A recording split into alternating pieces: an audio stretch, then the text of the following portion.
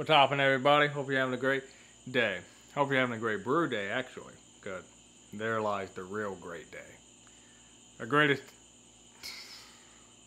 Anyway, I'm not going to get on a tangent. It is 9:40 and I don't really have much time, so let's get rolling.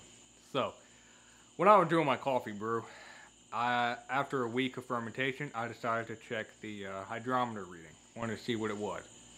Or really, in my case, the refractometer reading. I checked it, it was 1.02. I said, okay, well, fermentation's almost done. Went a week later, fermentation, or the final gravity, is still 1.02. So, my fermentation stopped. It stalled. It died on me. Why would you do that to me? Correction, not the yeast fault, it's your fault. Or in this case, it's my fault. So I figured, may as well just make a YouTube video about it, talking about why your fermentation has stopped. Got a few examples right here, but surprise, surprise, the answer is temperature. But we'll get into temperature later. Let's start off with the yeast itself. So the reason why your fermentation has probably stopped could be that you're using old yeast. As we checked in the last video, we found out that liquid yeast has a shorter shelf life. So it is possible that you didn't put that in your calculation when you were doing your yeast pitching or your pitching rate. So there's a chance that it's still old and you don't have enough yeast in your fermentation. Me, I did dry yeast and I put plenty of yeast in my little I forgot how much wine I have in there. Or I forgot how much I actually have in my brew. But I think it's maybe 3 cups. Yeah, about 3 cups exactly. So, I obviously put enough yeast in there. Could it have been old? Not really. My yeast packets are not even a year old. So, I can rule out my yeast. Underpitching. Again, I can rule out the underpitching because I know I put way more than necessary. And then temperature. Bada bing, bada boom, it's the temperature. Most of the time it's going to be the temperature. If your yeast stalled, it's going to be due to temperature.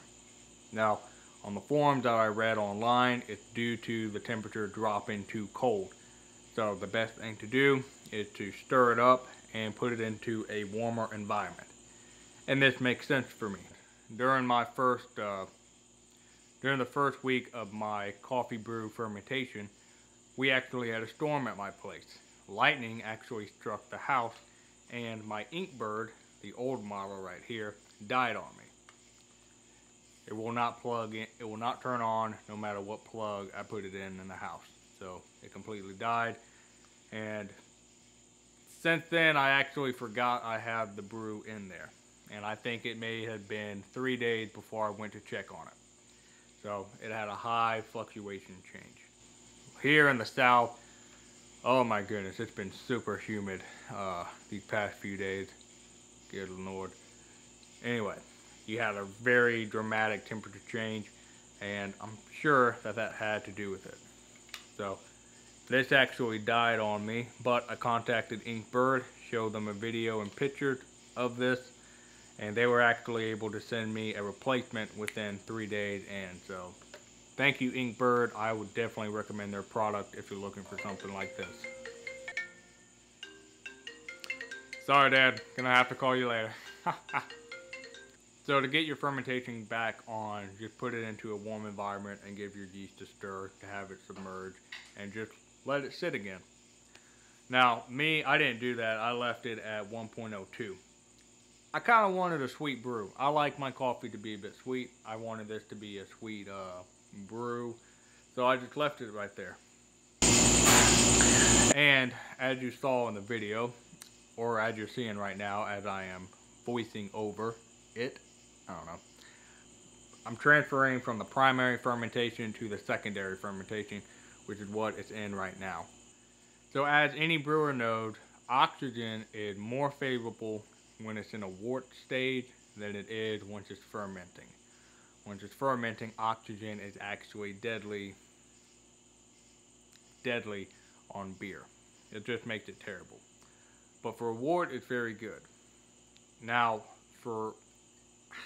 I don't know what you would call this. All I know is that it had gone through fermentation, and oxygen is bad for it. Oh, okay. That's actually promising.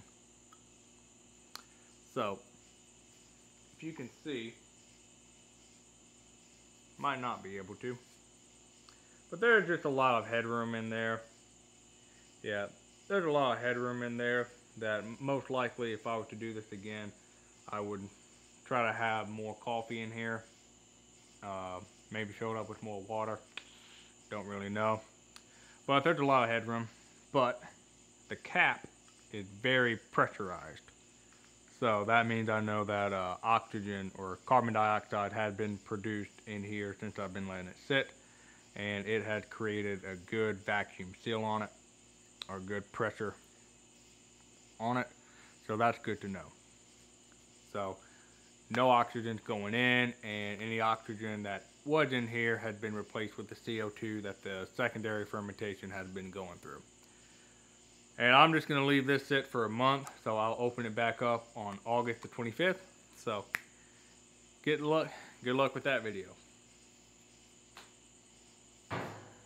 I am going to have a hell of a time editing this. How silly of me. I was doing my video editing and I did not talk about the coffee brew itself. So the wort was created on 7/12. The original gravity was 1.055. As you can see in the video, I did not measure how much honey I was using. I was only doing the reading for the specific gravity. So that lasted about 2 weeks, and then the second fermentation started on 7/25. The final gravity was at 1.02. Based on the calculation, the ABV is 4.6%, which I think that's actually going to be pretty good. One more thing I forgot to mention was, what did it smell like when I transferred it over to the second fermentation? It smelled like coffee. I know, right? So crazy. It smelled really good. Dark coffee note, roasted note, toffee, that flavor. Very sweet. I think stopping the fermentation at a 1.02 was actually very beneficial. I don't think a very dry coffee would have been that great. And it was a very short video, or it could be a very long video, but I hope you enjoyed. Like and subscribe. Thank you so much for my subscribers who already are following. But thank you so much and have a great day.